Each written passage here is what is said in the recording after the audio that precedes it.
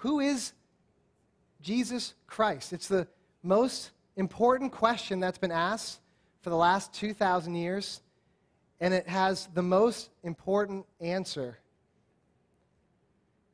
Who is Jesus? Every year at Christmas and Easter, you see U.S. News and Newsweek and Time Magazine and all other publications try to answer this question. They're on the search for the historical Jesus. They're on the search for the Jesus that actually was. They're looking to find out if the Jesus of the Bible is fictional, if the Jesus of the Bible is spiritual. But they're asking the age-old question, is he God? Is he divine? I want to write a letter to the editors of these magazines and tell them, stop publishing these issues, because the question has already been answered in the Gospel of John. It's already been done. 2,000 years ago, this question was asked and answered. So there's no need to put out these religious issues every Christmas and Easter. John tells us himself at the end of the Gospel that he's writing this book. Why? That we might know that Jesus is the Christ, and that in believing in him have eternal life, life in his name. That's who he is and why he's come. So the question has already been asked and answered. I get the feeling that my letter to Newsweek would probably not have any effect, because despite the clear evidence of the Bible, the question keeps getting asked. People keep holding on to different ideas of who Jesus is. It's true in our day, and it was true in John's day as well. John chapter 7. John chapter 7 reads like a case of mistaken identity. John chapter 7 reads with confusion and with division over who Jesus is. Everyone in this passage is trying to figure out, who is Jesus? Is he a lawbreaker? Is he a magician? Is he a scribe? Is he a crazy man? Is he deluded? Is he a political problem? Or is he the Messiah? Is he the Christ? If you judge Christ, if you judge Jesus incorrectly, it's the costliest mistake you can make. So we're going to look at this question being asked three different ways in this chapter. Who do they say he is? Who does he say he is? And who do you say he is? Who do they say he is? Who does he say he is? Who do you say he is? That's John chapter 7. Let's stand and let's read the passage together. If you're not able to stand, that's okay. You can sit. It's a long chapter. After this, Jesus went about in Galilee. He would not go about in Judea because the Jews were seeking to kill him. Now the Jews' feast of booths was at hand. So his brothers said to him, "Leave here and go to Judea, that your disciples also may see the works you are doing. For no one works in secret if he seeks to be known openly. If you do these things, show yourself to the world." For not even his brothers believed in him. Jesus said to them, "My time has not yet come, but your time is always here. The world cannot hate you, but it hates me because I testify about it that its works are evil. You go up to the feast. I am not going up to this feast, for my time has not yet fully come." After saying this, he remained in Galilee. But after his brothers had gone up to the feast, then he also went up, not publicly, but in private. The Jews were looking for him at the feast and saying, "Where is he?" And there was much muttering about him among the people. While some said, "He is a good man," others said, "No, he's leading the people astray." Yet for fear of the Jews, no one spoke openly of him. Verse 14, about the middle of the feast, Jesus went up into the temple and began teaching. The Jews therefore marveled, saying, "How is it that this man has learning when he has never studied?" So Jesus answered them, "My teaching is not mine, but his who sent me. If anyone's will is to do God's will, he will know whether the teaching is from God or whether I am speaking on my own authority. The one who speaks on his own authority seeks his own glory, but the one who seeks the glory of him who sent him is true, and in him there is no falsehood. Has not Moses given you the law? Yet none of you keeps the law. Why do you seek to kill me?" The crowd answered, "You have a demon. Who is seeking to kill you?" Jesus answered them, "I did one deed, and you all marvel at it. Moses gave you circumcision, not that it's from Moses, but from the fathers, and you circumcise a man on the Sabbath. If on the Sabbath a man receives circumcision, so that the law of Moses may not be broken, are you angry with me because on the Sabbath I made a man's whole body well?" Key verse here. "Do not judge by appearances, but judge with right judgment." Verse 25, "Some of the people of Jerusalem therefore said, 'Is not this the man whom they seek to kill?' And here he is speaking openly, and they say nothing to him. Can it be that the authorities really know that this is the Christ? But we know where this man comes from, and when the Christ appears, no one will know where he comes from." So Jesus proclaimed as he taught in the temple, "You know me, and you know where I come from, but I have not come of my own accord. He who sent me is true, and him you do not know. I know him, for I come from him, and he sent me." So they were seeking to arrest him, but no one laid a hand on him because his hour had not yet come. Yet many of the people believed in him. They said, "When the Christ appears, will he do more signs than this man has done?" The Pharisees heard the crowd muttering these things about him, and the chief priests and Pharisees sent officers to arrest him. Jesus then said, "I will be with you a little longer, and then I am going to him who sent me. You will seek me, and you will not find me. Where I am, you cannot come." The Jews said to one another, "Where does this man intend to go that we will not find him? Does he intend to go to the dispersion among the Greeks and teach the Greeks? What does he mean by saying, 'You will seek me and will not find me,' and where I am, you cannot come?" Verse 37, "On the last day of the feast, the great day, Jesus stood up and cried out, 'If anyone thirsts, let him come to me and drink. Whoever believes in me, as the scripture has said, out of his heart will flow rivers of living water.' Now this he said about the Spirit, whom those who believed in him were to receive, for as yet the Spirit had not been given, because Jesus was not yet glorified." When they heard these words, some of the people said, "This really is the prophet." Others said, "This is the Christ." But some said, "Is the Christ to come from Galilee? Has not the scripture said that the Christ comes from the offspring of David and comes from Bethlehem, the village where David was?" So there was a division among the people over him. Some of them wanted to arrest him, but no one laid hands on him. 45, the officers then came to the chief priests and Pharisees, who said to them, "Why did you not bring him?" The officers answered, "No one ever spoke like this man." The Pharisees answered them, "Have you also been deceived? Have any of the authorities or the Pharisees believed in him? But this crowd that does not know the law is accursed." Our old friend Nicodemus, in verse 50, Nicodemus, who had gone to him before, and who was one of them, said to them, "Does our law judge a man without first giving him a hearing and learning what he does?" They replied, "Are you from Galilee too? Search and see that no prophet arises from Galilee." Let's pray. God, confusion abounds in this passage. But we believe that your word wants to communicate to us who is Jesus. And so help us to see through the confusion. Help us to see and believe who Jesus really is today. We pray in Jesus' name. Amen. You can find your seats.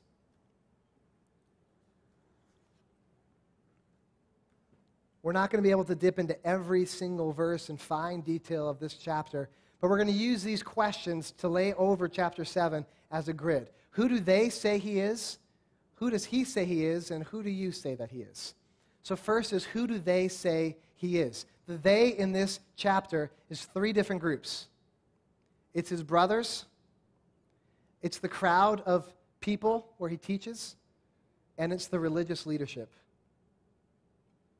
So who do they say he is? First, who do the brothers say that Jesus is? This passage picks up about 6 months after the feeding of the 5,000.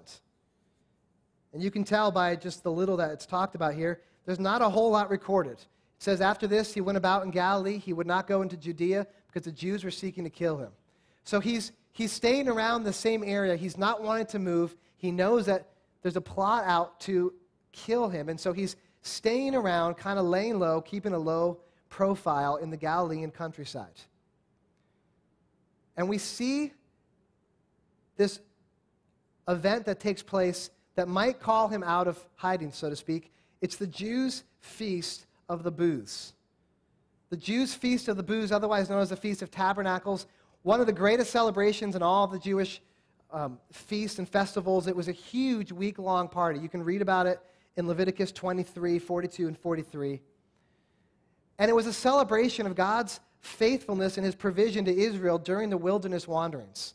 So what they would do during this feast is they would set up these booths. They would set up these makeshift houses, and they would live in these houses to symbolize what it was like to live in the wilderness and how God was faithful to them day in and day out. For 7 days of festivities, singing together in the streets, they would declare with one voice, there is one true God, and to him we give thanks. He's the one who satisfies. He's the one who sustains them. They do this every year. It's a much looked forward to event. On the 8th day of the Feast of Booths was this huge, huge celebration. The last day was always the best day. It was to conclude the whole affair. It was laden with symbolism of lights and water pouring, and it was this great time of festivity, of giving thanks to God. It was so popular that it was just called the feast. They all knew what it was. It was the feast.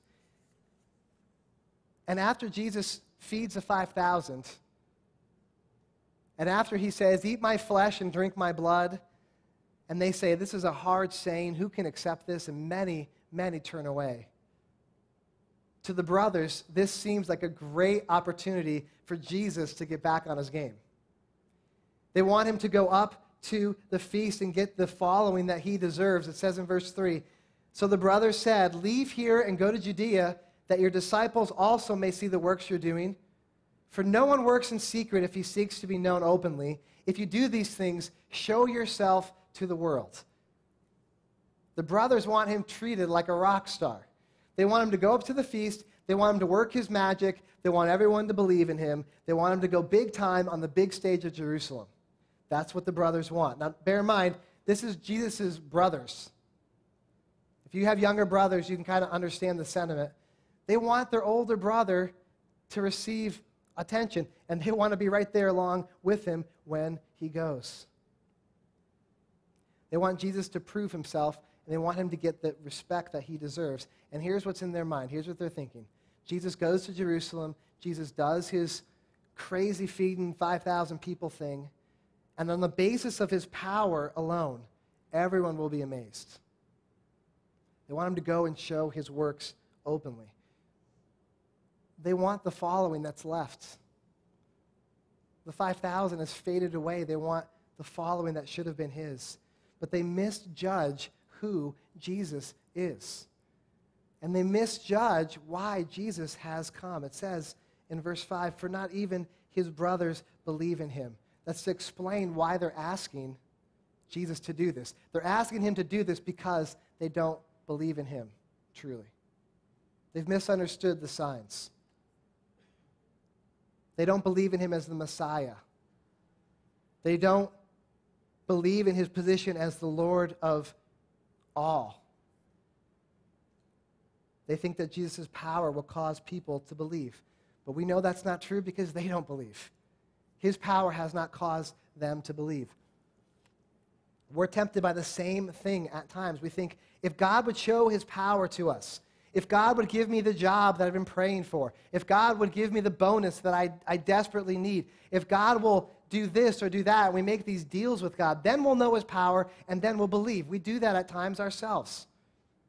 We turn God into this cosmic vending machine where if he does this for us, it will show us that he's great. And Jesus knows better than that. He knows their motive, he knows their hearts, and he knows the problem that they've misjudged him. They've misjudged him as a parlor act. They've misjudged him as a magician. They want him to work his magic. Jesus doesn't like that. Verse 6, he says, my time has not yet come. Your time is always here. The world cannot hate you, but it hates me because I testify about it that its works are evil. You go up to the feast. I am not going up to this feast, for my time has not yet fully come." It's ironic that they ask him to go up to the feast to show himself to the world, thinking that that's what Jesus deserves. And he says, if I go to do that, I'm telling the world that they're evil. It's not going to be a good scene if Jesus goes up to Jerusalem. It's good to be reminded that Jesus is not looking to win a popularity contest. He's not looking to become as famous as he could possibly be. He's looking to fulfill his mission. The time has not yet come, and his brothers don't see. They don't have eyes to see. They misunderstand his identity. Second question, who do they think he is? Who does the crowd think he is? Who does the brother, the crowd, the leaders? Who does the crowd think he is? And this takes up the bulk of the passage. Verse 10, "But after the brothers had gone up to the feast, then he also went up, not publicly, but in private." See, he wasn't going to avoid the feast. He just wasn't going to go on their terms. He was going to go on the Father's terms. He goes when the Father tells him. Verse 14, "About the middle of the feast, Jesus went up to the temple and began teaching. The Jews therefore marveled, saying, 'How is it that this man has learning when he has never studied?'" Think about this. We don't have on record what Jesus taught, but we can see the clear effects from his teaching when he goes up to the feast and he stands up and proclaims his voice. People listen to this man. He has authority. We've seen his authority in John 2. We've seen his authority all throughout the gospel. What they're hearing is power. What they're hearing is truth. What they're hearing is authority. Imagine if Jesus was the speaker for tonight. Let Chris sit down. Let's listen to Jesus talk. Let's listen to the word of life, the word of truth address us. Wouldn't that be awesome? Wouldn't that be an amazing conversation to have recorded? Wouldn't you, if you were sitting there listening to Jesus, the word became flesh? Wouldn't you, if you were listening to him preach and explain the scriptures, wouldn't you marvel? The text says that they marveled in verse 15. But that's not why they're marveling. They're not marveling because Jesus is the word of life. They're marveling because as he speaks and as he's teaching with authority, they marvel because this man has never studied. This man does not appear to have the qualifications necessary to do what he's doing. They're marveling that he's unqualified. They're not marveling that he's Jesus. They're not concerned about the truthfulness of his message. Who gives him the ability and the credentials to speak? That's what they're marveling at.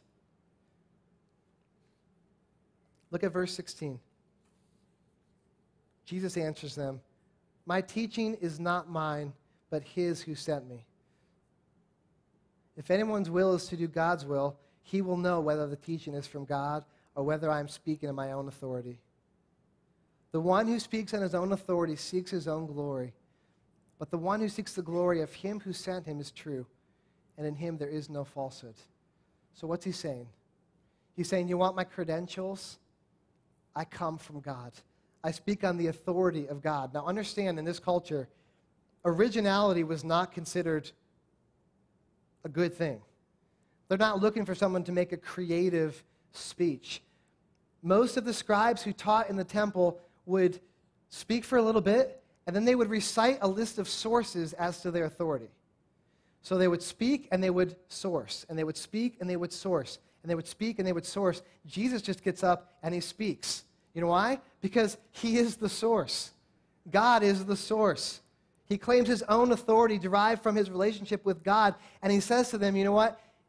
If you're interested in knowing the will of God truly, you don't need to look to the footnotes. You don't need to look to the other sources. The one who sent me is true. In other words, he says, my truth is self-authenticating. I don't need promotional materials. I don't need marketing. It's true because I say it's true. Jesus is the truth. If you really want to follow the truth of God, he's saying, believe in me, which I think is insulting at best to these people. It's insulting at best because here they are, and imagine this. Here they are in makeshift houses, celebrating the Feast of Booths, which is a declaration of the greatness and faithfulness and truth of God. And truth comes into their midst, and they reject him. And he says, if you reject me, you're rejecting all that you're doing. He challenges their sincerity of worshiping God. If they want to worship God, they would worship him. He doesn't stop there. He says more in verse 19. Has not Moses given you the law? Ooh, now he's going after a touchy point. Has not Moses given you the law? Yet none of you keeps the law. So why do you seek to kill me? Saying, hypocrites, none of you keep the law. Why do you seek to kill me? Well, who's trying to kill Jesus? They say.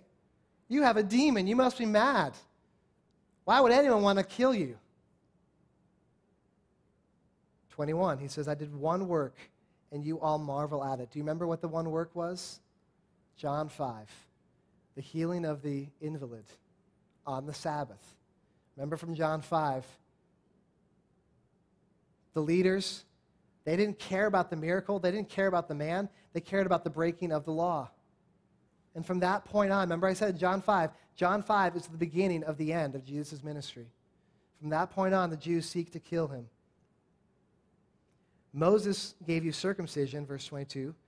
Not that it's Moses, but from the fathers, just like the bread of life that came down from heaven, the bread that came down, the manna that came down. That wasn't from Moses, that was from the Father, John 6. And you circumcised a man on the Sabbath.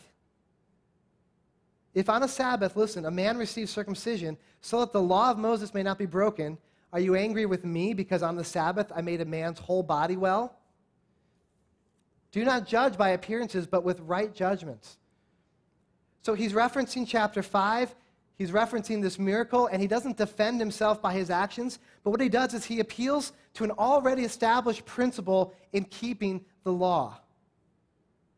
He kind of puts it back on them. He says, Jews, you're under the law, and yet you also break the law.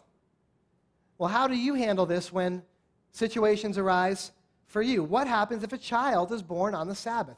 What would they do? What would happen if a child was born on the Sabbath?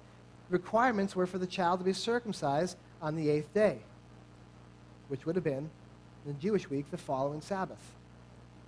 Wait a minute. You can't do that on the Sabbath because all work was prohibited on the Sabbath. So which law are you going to uphold? You've got to break one law to uphold the other law. Either way you choose, you're a lawbreaker. And yet, it was a known common practice for them to go ahead with circumcision. They kept the law in that regard, even if it was on the Sabbath. So Jesus is appealing to this same way of thinking. He's saying, if you do this one thing to the body to make it well, the circumcision was the right of entrance into the community. If you do this one thing to make the body well, how can you get mad at me for making a whole man well? You see, he's basically saying, you can't put your logic on me, I put it back on you. As you can imagine, this caused quite the stir and quite the debate. And here was the question that everybody asked. Who is Jesus? Who is this guy? Verse 25, is not this the man whom they seek to kill? And yet he's speaking openly and they're saying nothing to him. So maybe he is the Christ. Nobody knows what's going on. Nobody knows who Jesus is. He's not uneducated. He's not a lawbreaker. Maybe he's the Christ. If no one's doing anything about this, maybe he is the Christ. Jesus calls them and he calls us to judge rightly. He says, don't judge by appearances. Judge with right judgments. Do they judge him rightly? Do the crowds get who Jesus is? No. Verse 26 and 27. Can it be that the authorities really know that this is the Christ, but, meaning a definite conclusion is being drawn, we know where this man comes from, and when the Christ appears, no one will know where he comes from. And so they write him off. So no, they don't judge him rightly. Even with the word of life himself teaching them, they don't believe. They misjudge. Jesus doesn't meet their expectations. He doesn't meet their qualifications. They couldn't believe that a carpenter from Nazareth could be the long-awaited Messiah, no matter how many times he told them, no matter how much evidence was before their eyes. So you've got the brothers who think he's the magician Messiah. You've got the crowds who think he's an unqualified Messiah. So who do the leaders say that Jesus is? Who do the leaders say he is? Verse 32. The Pharisees heard the crowd muttering these things about him, and the chief priests and Pharisees sent officers to arrest him. Okay, so we know where they stand. They don't even give him a chance. They hear about Jesus, and they think he's a threat to their power, and they send someone to arrest Jesus. He is, at best, a dangerous Messiah to the leadership.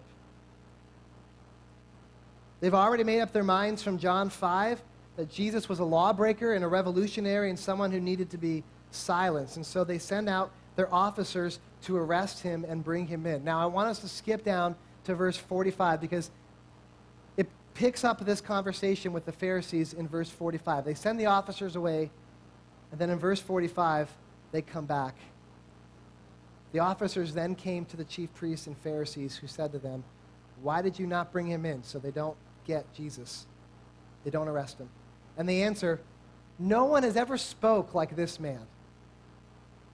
So the ones that they send to go get him, they're like, "We don't know who he is, and we're not going to touch him. We're not going to do anything." The Pharisees answered them, "Have you also been deceived?" See, in their minds, you either arrest him or you're deceived. There's no other option. 49, but this crowd that does not know the law is accursed. Nicodemus, who had gone to him before, and remember we saw Nicodemus, his interaction with Jesus, he was confused on who he was. And now you see Nicodemus playing a role of mediation and a role of support. He says, "Does our law judge a man without first giving him a hearing and learning what he does?" Remember, this is Nicodemus, the one that's respected. They reply, "Are you from Galilee too?" I mean, you'd half expect them to say, with like that mocking voice, "Does our law require you to judge?" And like talking back to him and just mocking him. "Are you from Galilee too?" Because you can't possibly believe that Jesus is who he says he is, unless you're deceived. They misjudge Jesus. They miss the significance of who he is. So 3 groups. The brothers, they think he's a magician. The crowds, they think he's unqualified. The leaders, they think that he's dangerous. No answers come from this entire time. Back and forth, back and forth, back and forth dialogue. The question still remains, who is Jesus? And we should probably look to see who he says he is. Who does Jesus say he is? Don't you think that we should look and see who he tells us that he is? Let's do that. Let's find out who Jesus is. And we find out on the last day of the feast, the great day. Remember, all throughout the week, running in the background of these conversations, running in the background of his teaching, running in the background of all the different confusion and who is he, and maybe he is the Christ, and maybe he's not the Christ, is this wonderful reminder of God's faithfulness and promised renewal for the people of God. So they're celebrating the feast this whole time. All week long, the Jews are recommitting themselves to gratefulness and to joy in God. And they get to the last day, the most special day of all, and this is what would have taken place, according to D.A. Carson. He writes, "A golden flagon was filled with water from the pool of Siloam and was carried in a procession led by the high priest back to the temple. As the procession approached the water gate on the south side of the inner court, 3 blasts from the sopar, a trumpet connected with joyful occasions, were sounded. While the pilgrims watched, the priest processed around the altar with the flagon, with the temple choir singing the Hallel from Psalm 113 to 118. When the choir reached Psalm 118, every male pilgrim shook a lulav, which was a willow and myrtle twig tied with a palm, in his right hand, while in his left raised a piece of citrus fruit, which was a sign of the ingathered harvest, and all cried, "Give thanks to the Lord, give thanks to the Lord, give thanks to the Lord," 3 times. The water was offered to God at the time of the morning sacrifice, along with the daily drink offering of wine. The wine and water were poured into their respective silver bowls and then poured out before the Lord. It's against this backdrop, it's against this great scene of water pouring and gratefulness and their hope for the future Messiah, that Jesus makes his way up to a visible spot on the great day, stands up, and he cries out to the massive crowd that's gathered,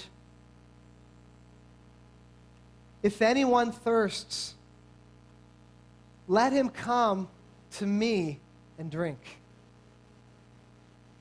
Whoever believes in me, as the scripture has said, out of his heart will flow rivers of living water." So maybe even at the time when the water is being poured, Jesus is directing their attention away from the ceremony and to himself. "If anyone thirsts, let him come to me." Can you picture the scene? Jesus up, the ceremony taking place. He's crying out and he's saying, "If you're thirsty, look this way. Look to me. Out of your innermost being will flow rivers of living water." Who is Jesus? Jesus is the feast. Jesus is the Feast of Booths. Jesus is the one whom they are celebrating in the celebration of the Feast of Booths. Jesus is the one who has given them provision. Jesus is the one who satisfies and sustains. Jesus is the one who is faithful until the end. Everything that the feast was designed to point to Jesus. And so when he stands up and he proclaims, "If anyone thirsts, let him come to me," he's saying, "I am the feast. Look no further than to look to me, and you'll always be satisfied." He's in their midst. It's amazing. They've celebrated this year after year after year. But on this year, the real feast was present.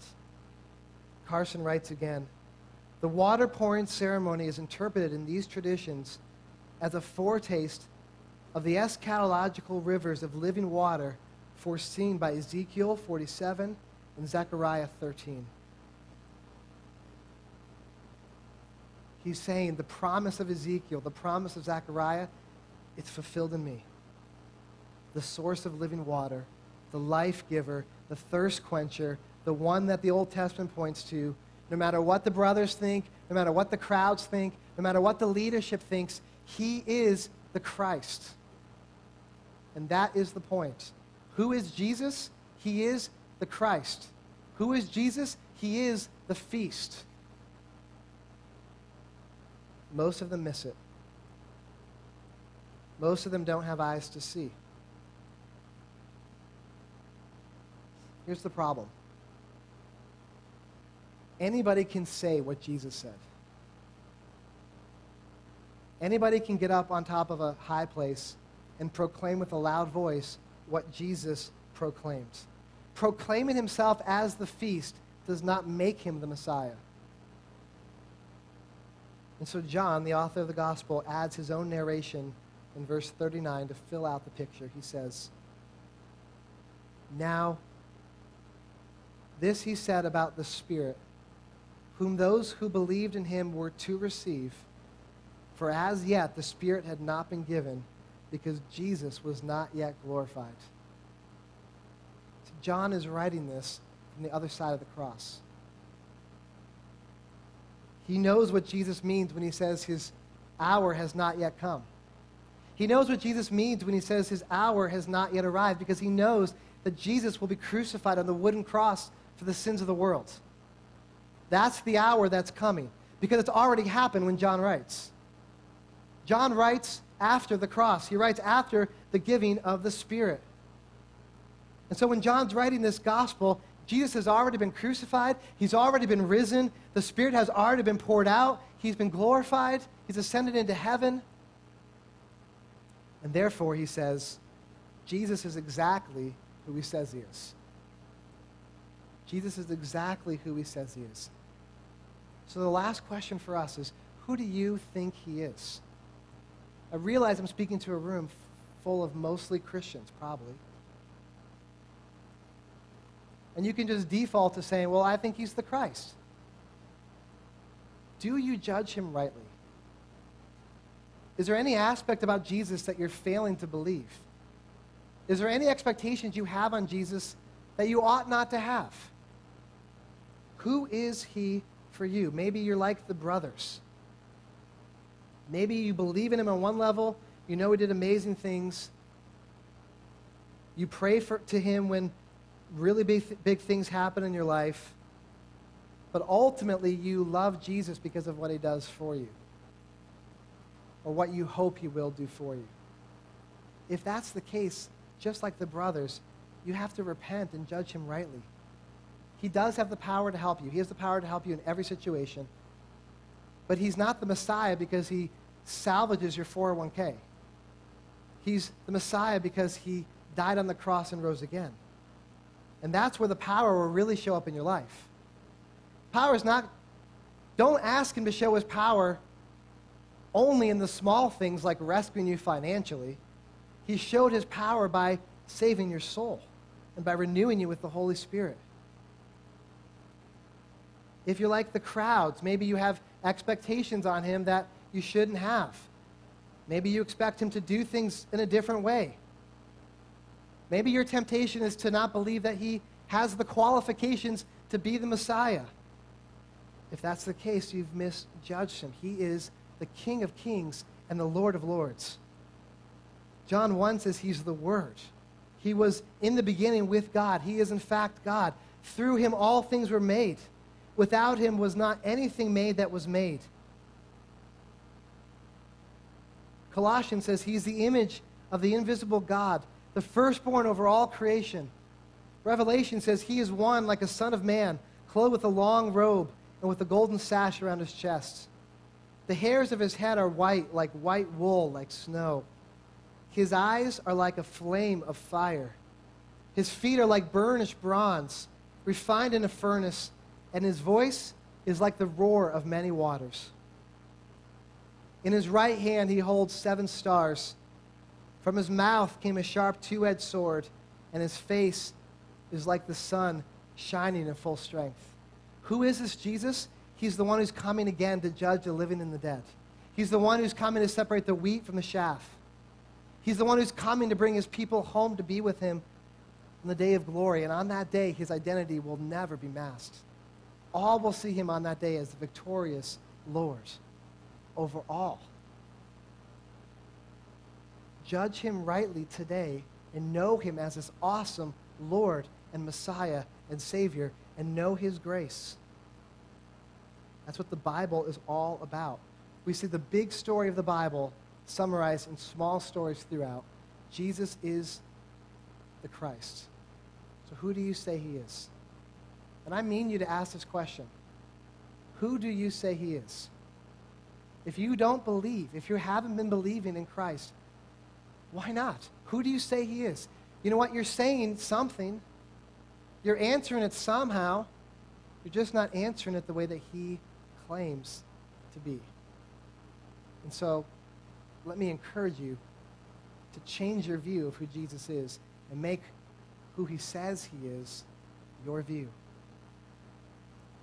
There's one other group that's in this passage that's not been mentioned yet, and that's the group that believes. There are some in this group who believe. Not every one of the crowds rejects Jesus. It says that some, in verse 31, many of the people believed in him. That's what it looks like to judge him rightly. It looks to believe in him. So if you're believing in him, if you're walking by faith in Christ, if for you Jesus is the living water who you're thirsty for, then you've judged him rightly. And let me encourage you by saying, well done. We know that only comes from God, but well done. You're to be encouraged that you're judging him rightly. Let me say this. Keep judging him rightly. Judge him rightly tonight. Judge him rightly tomorrow. Judge him rightly when conflict comes. Judge him rightly when trial comes. Judge him rightly when you need him. Because in judging him rightly, you will receive his grace. Whole point of this chapter, the point of John 6, the point of John 7, is that Jesus is the feast. He is the bread of life. He is the living water. Are you feasting on him? Are you judging him rightly? Let's pray. God, as we look at your word and we see the confusion that surrounds Jesus, I pray you would help us to not be confused.